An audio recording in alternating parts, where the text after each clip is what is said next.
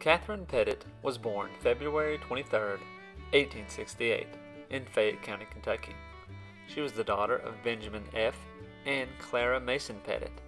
She was educated and attended Sayers School in Lexington from 1885 to 1887.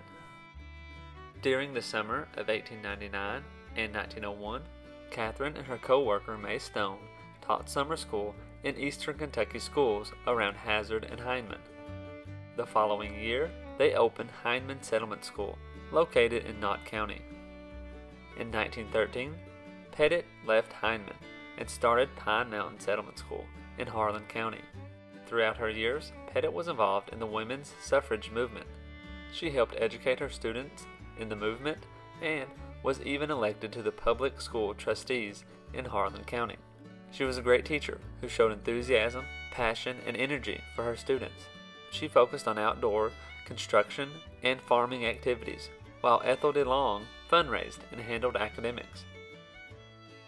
Pine Mountain Settlement School helped promote the Appalachian culture through music, crafts, and education. Pine Mountain Settlement School is still open today. Pettit retired from the school in 1930 and went to promote other conservation and farming techniques in eastern Kentucky.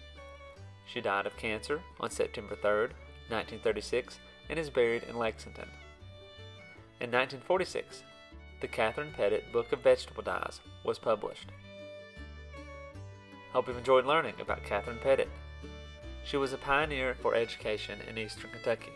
Her passion for her students helped create an institution that is still used today. She accomplished many things that were not mentioned in this video.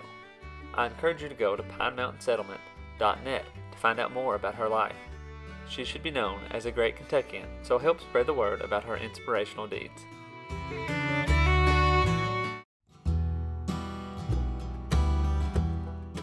Don't forget to try out audibletrial.com/kyhistorypod to get a free book of your choosing. If you'd like to support the channel, check out our Patreon page at patreon.com/kyhistorypod, or you can become a member of our YouTube channel.